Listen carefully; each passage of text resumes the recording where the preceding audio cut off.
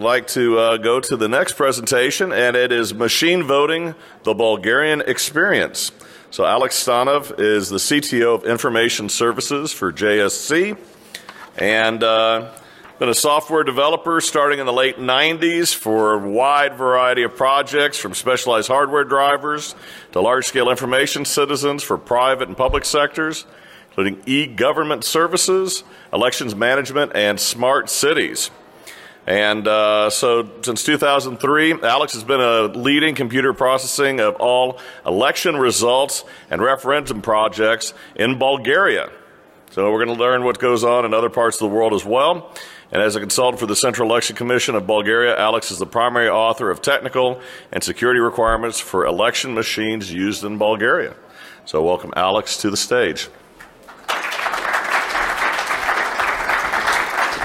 Thank you. I'm happy to see so many interesting faces for the processes in Bulgaria.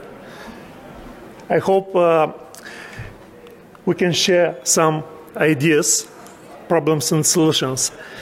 So, we already know that my background is IT technical background. I've been for many years a software developer, then project manager.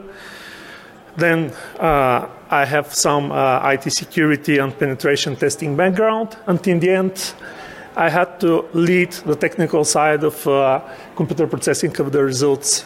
So this put me in some unique situation where I know IT and I know the election processes in Bulgaria. So this was very interesting. Of course, I'm doing all other stuff. And as you can see here, my GitHub,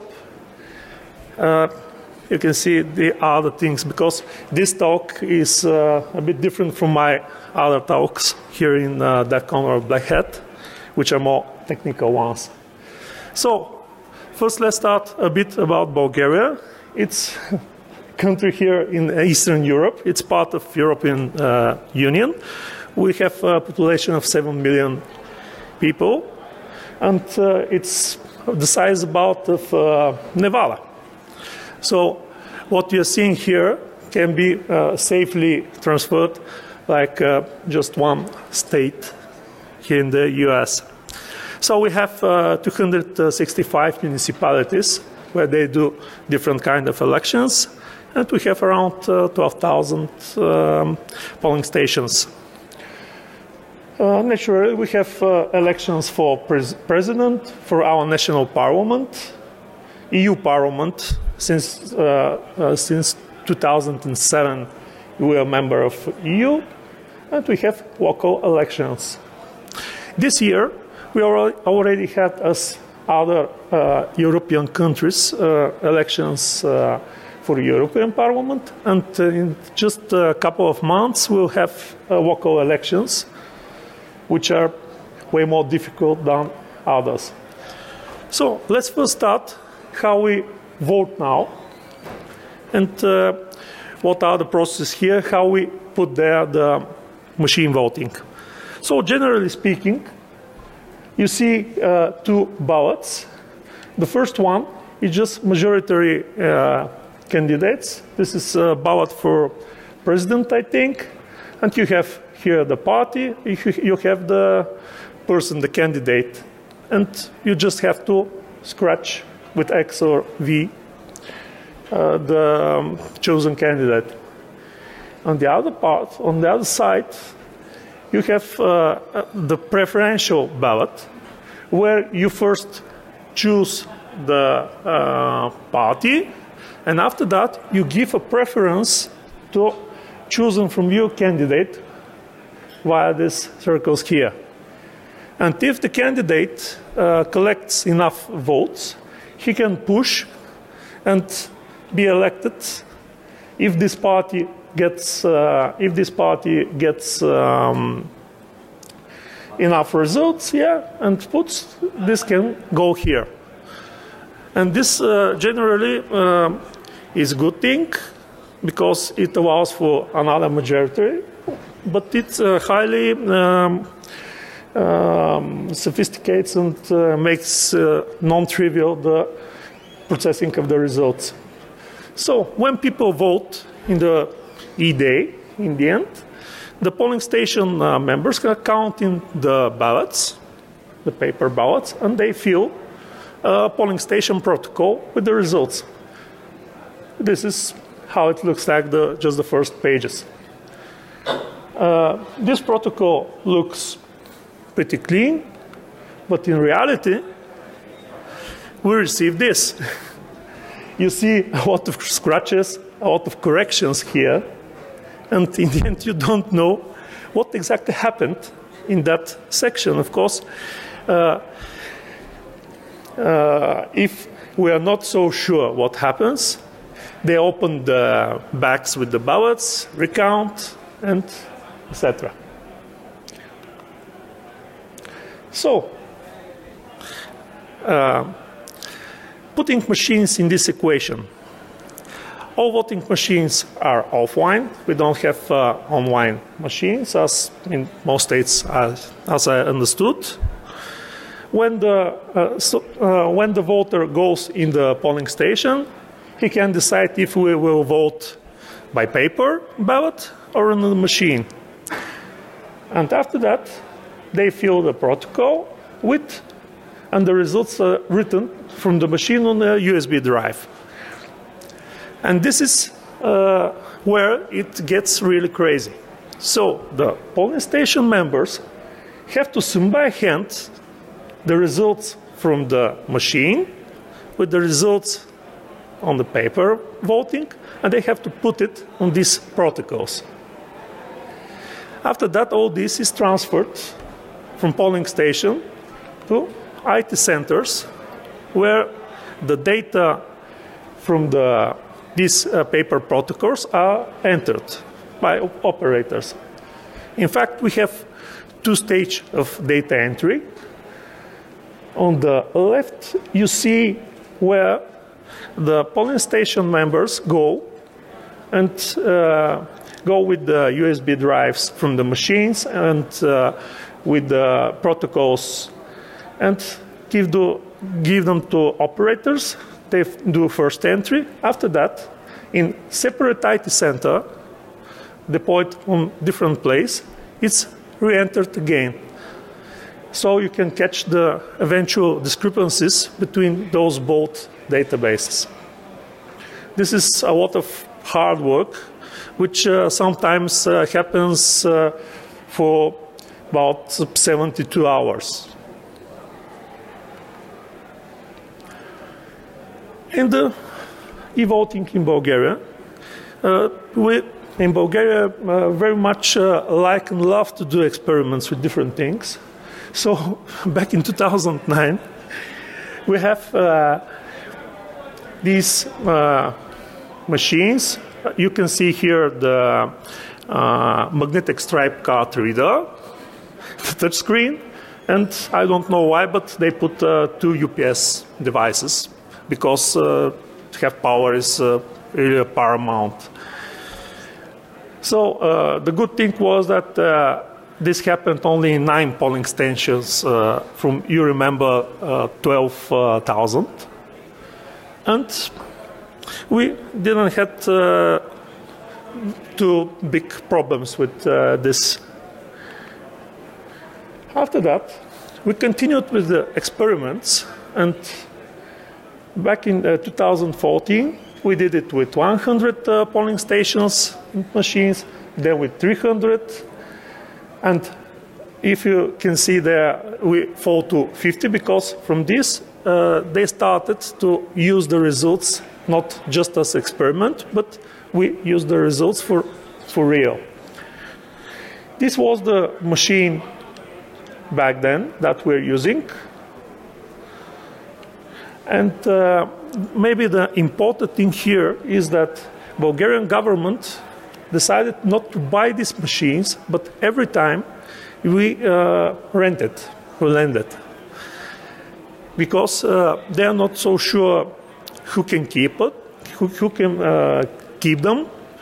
Will they be needed if there is a legislation change? Because all these were experiments, and etc., etc. So, from the experiment, what we know with this kind of machines, the first version were installed with outdated Windows XP. When somebody screamed about that, they put it Windows 7.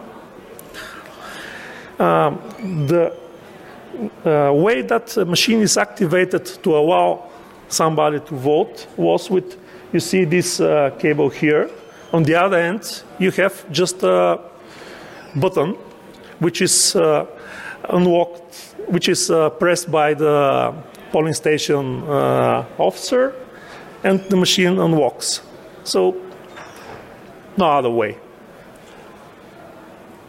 The problem here, yes, the machine prints paper slips, and you pass these slips here. So you have paper-audited trail. Of course, we have the slips, but we didn't have the legislation that requires those slips to be counted. So, of course, we never counted. But yeah, we have the trail.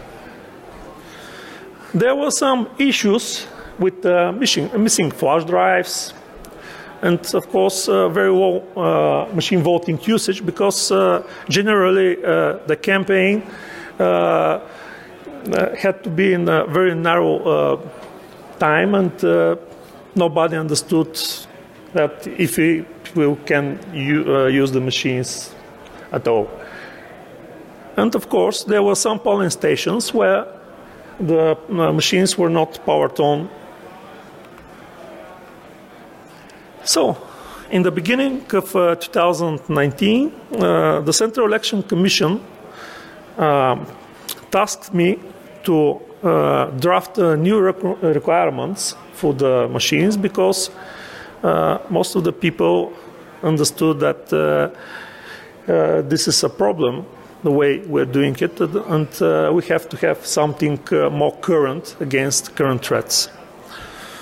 So in the requirements, we put very strict hardware and crypto algorithm requirements.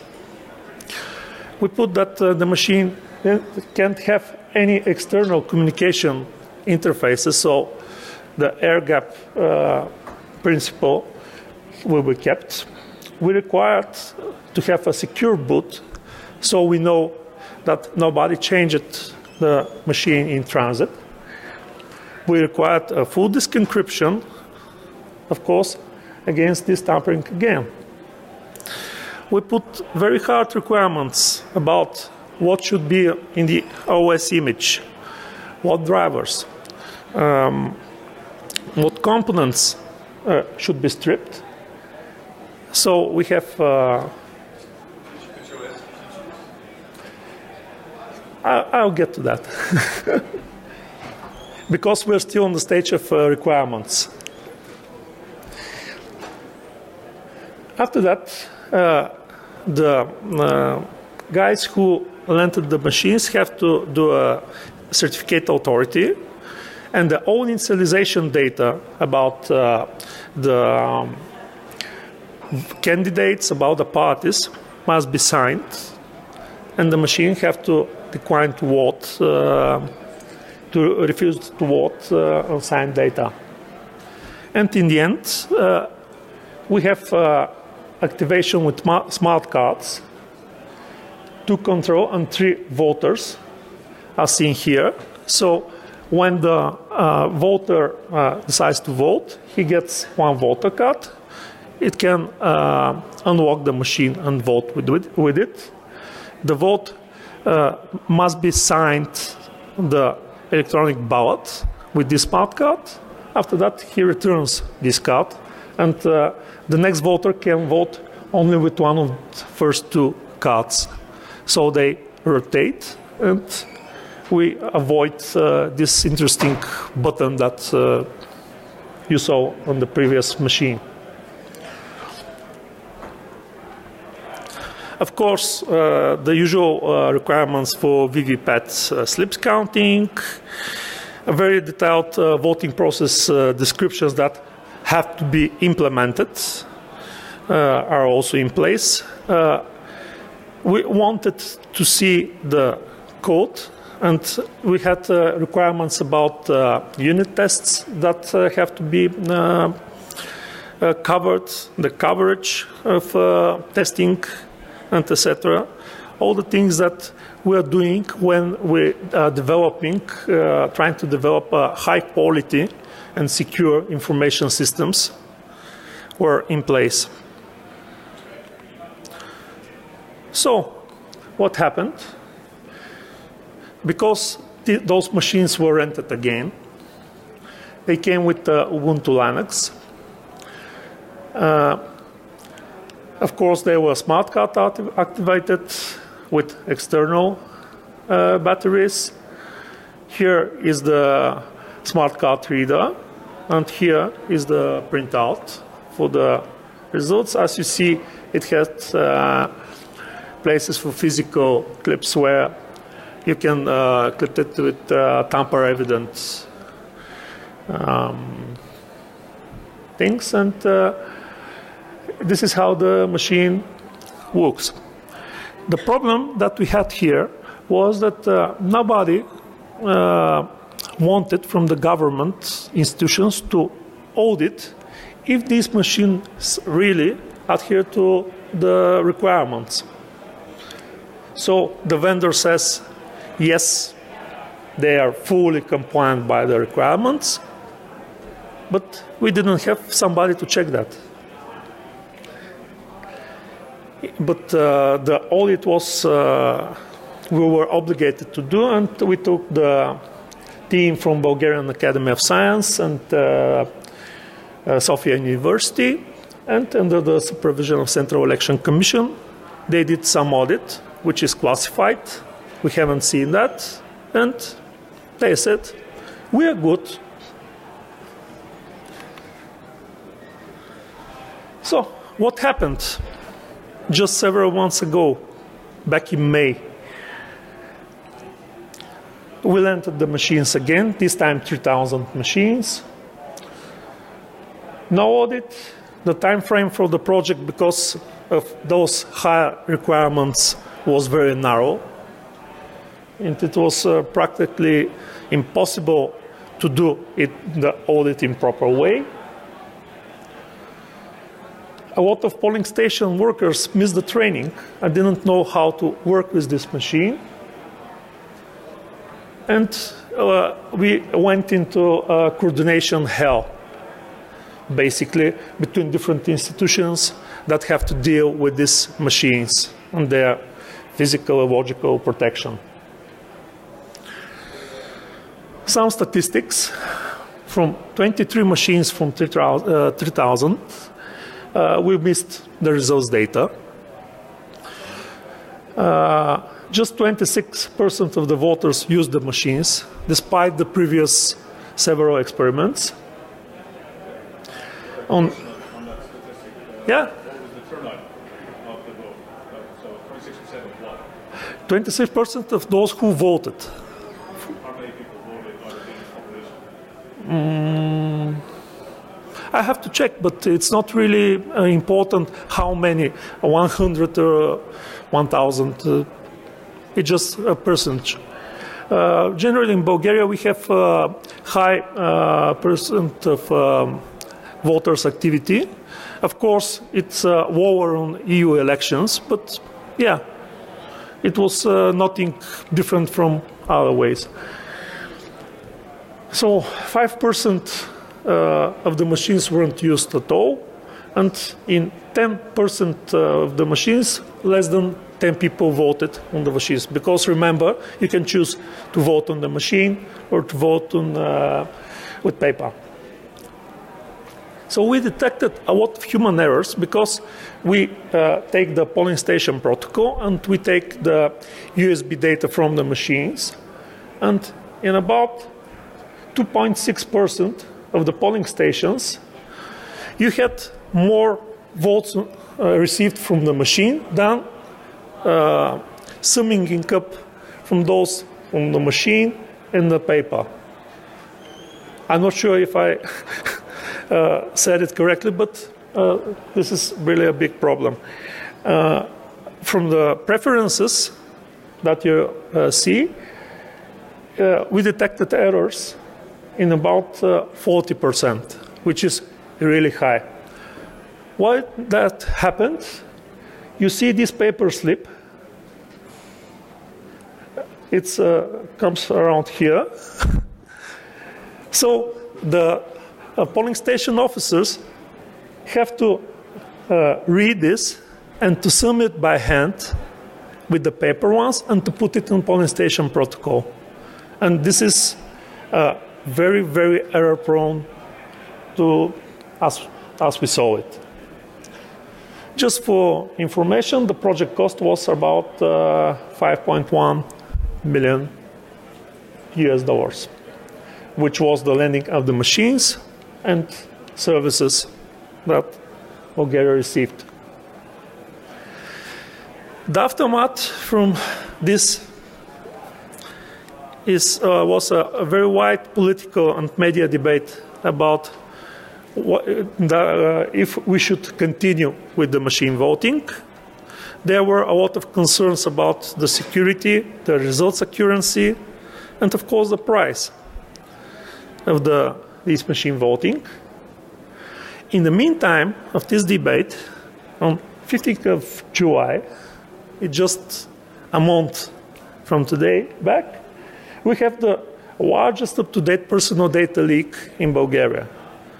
Somebody hacked the machine in our National Revenue Agency and pulled a lot of personal data of Bulgarian citizens. Of course, on this debate, it gets a bit negative about machine voting because you can't protect the National Revenue Agency, how you will protect the machine voting, etc., etc. And on 3rd of July, just half a month back, we had the legislation changed. We will not have machine voting on upcoming local elections, which are to be held in October this year. But for all other elections after this, we will use only machines in polling stations with our 200 voters. So go figure. I really, for myself, I don't know how this was decided in the end. But yeah. And that's all. Yes? Yeah, so when you had the total vote sum be absurdly large, was that because of double voting or double counting? Total votes for you had the problem that the total number of votes was more than the ballots plus the machine thing. So that obviously a problem, but was it because something was counted twice, or was it because some people were able to vote twice? No, it's not concerning double voting. There were no double voting. It was just a human error when you sum the result from this long paper slip with the results from the ballot box. And they have to write it on this protocol. And those are about 3,200 numbers that you have to sum. And of course, humans made mistakes. Yes? Please?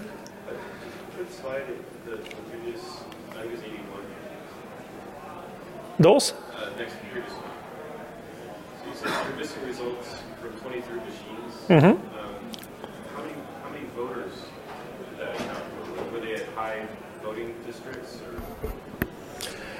Well, those were missing in 23 machines, which means 23 polling stations. In our legislation, we can't have a polling station with more than 1,000 voters. This is tops. And when I say missing results, we have a paper protocol from this polling station, which says that there was voting there. But for some reason, which can be, they couldn't find the USB flash drive. The USB flash drive can be read after that, or some other issues. We just don't have the data from the machines. But I don't think that for these 23 polling stations, a lot of people use the machines anyway. Some of those were part of those that were not used at all. Yes, please. The requirements you showed earlier for the voting machines, are those being driven by EU regulations or guidance? No, there is no EU regulation on using a voting machine. There are some just very broad requirements about voting process, but every country in the EU decides by itself how it will vote and what processes and mechanisms will have. We have a bit more complex requirements concerning the EU elections, which are held in all Europe for 1 week, but generally this is up to every country to decide. Please. Would you say that the low usage of the machines in these elections, was that due to lack of voter trust in the machines as opposed to the paper ballot? Well, we're not sure because there was not any extensive research on that part, and the politics like to dribble with that if the machine voting is secure or not. Of course, half of the parties want machine voting, other half say this is fault and we don't have to use it. So it's different. It's really different. We have some parts of the country where we have very high usage of the machine voting, so it's not evenly distributed everywhere. But in some other places, we have really small awareness of that. Yes, please. The question, and what is for the electronic voting machines, what's the integrity check you're using for the voting? Is it simply just the count of the votes plus the paper results? Is that what your integrity check is, or is there something more than that? Well, the requirements says that we have to have a paper audit trail, and all the data that comes on the USB drive from the machines have to be signed with these smart cards, with, of course, the certificate. And the smart cards have to be transported by different means, not with the machines in complex, but from different people, yes, from different teams. All this is in the requirements, but we really don't know, or at least I don't know, because I haven't been everywhere, and of course haven't did the audit, and I don't know the audit results. Then that is always okay, but I believe these controls were in place. I hope these controls were in place. I find it ironic that we're sitting here talking about these requirements in a casino, where these requirements have been in place for like 15 years, done in the casino floor for casino machines to pay money. I guess that the difference is that it's more interesting for casinos to protect when the machines are paying out money versus elections. Yeah. It's ironic we're sitting here and these requirements have been for a long time in other industries. With respect to casino machines, the state, in this particular case, the state of Nevada, has a vested interest in the accuracy of these machines. Yes. Yeah, always connected, yeah. Yeah, sorry, please. Leading up to your elections, is there any sort of advertising that you guys do for your citizens to say, hey, we have voting machines in these areas, we'll paper ballot or not? Because I know it said, there's only, you said like as on one of your slides, there was only like 300 voting machines available in one particular area, or in like a couple of areas and whatnot. So what advertising do you do to tell them that's actually available? Okay, people can't vote where they decide. They have to vote in the polling station that they can vote, and where will be the machines is decided by the Central Election Commission. So you can choose, and in most cases, you know, you can use the machine when you go to vote, not before that. So is it explained to them like when they go to vote at that time, like a option? This must be done by the polling station members, and And is that standardized? maybe not. Each one comes up with their own little, like, hey, Yes, there was a campaign about that. So, okay, sorry guys. If there are more questions, I'll be on the back. Thank you very much.